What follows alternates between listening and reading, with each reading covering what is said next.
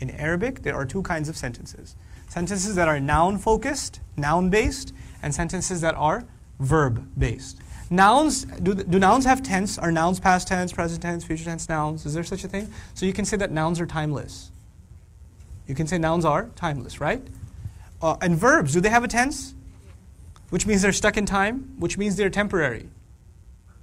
So it's okay to say that nouns are permanent, forever, and verbs are temporary. I'm telling you something about linguistics now. Okay? Fatiha, what was the first part about? It was more about Allah. The middle part was between us and Allah, remember? We want to be His slaves, but we want His help. So half of it was for Him and half of it was for us. The last part is about who?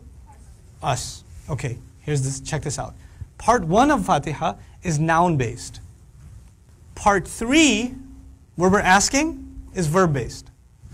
And the middle part, the middle part, إِيَّاكَ نَعْبُدُ وَإِيَّاكَ نَسْتَعِينُ, is actually, even though it's verb-based, it begins with a noun. So it's a mixture. It's a mixture of noun and verb-based. So once again, the first part is what again? Noun-based. The middle part is both noun and verb. And the last part is verb-based. What did I say about nouns?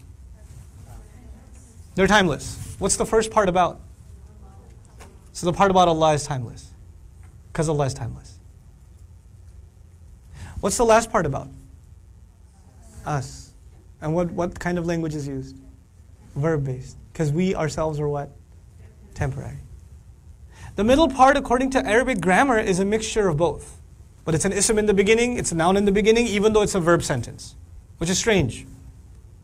It's a mixture of both. And what was the middle ayah about? Was it a mixture of both? Something for us, something for Allah? Subhanallah.